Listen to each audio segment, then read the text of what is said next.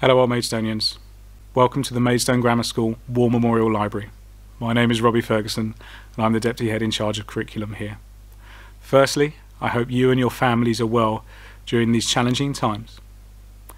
And secondly, I just wanted to take a moment to show you around Maidstone Grammar School and let you know what your school has been like during these challenging times as we've looked to respond to the COVID-19 outbreak.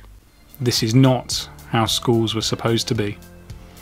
Like an empty pub, a school not brimming full of life starts to question its purpose, especially if you wander these empty corridors for months on end. But we had a job to do.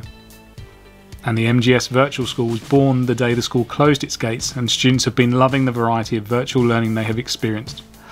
Lessons have been live streamed, work has been marked virtually, and the school community have worked tirelessly to help each other through this. The series of videos and vlogs we have all shared have kept our minds focused and helped us care for each other. We've had virtual brass band performances, virtual clubs, virtual inductions, virtual mental health sessions and more. From classrooms to gardens to sheds, we've all stayed in touch. Recently, as students have started to return, our classrooms have looked very different, with 2 metre social distancing and hand sanitizer galore.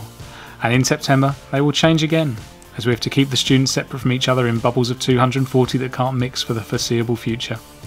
Simple things we all remember about school will change. Think about your favourite teacher's classroom when you were here. Those, for now, are a thing of the past.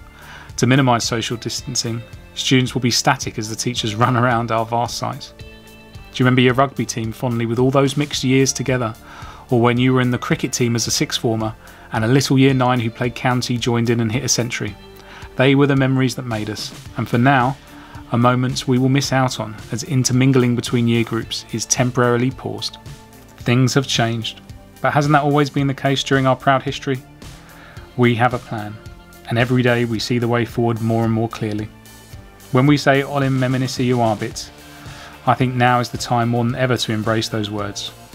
It won't be pleasing to remember the hardships of this pandemic, but the very essence of that eternal MGS mantra is embracing the virtue of the challenge we have faced and how they made us the people we are.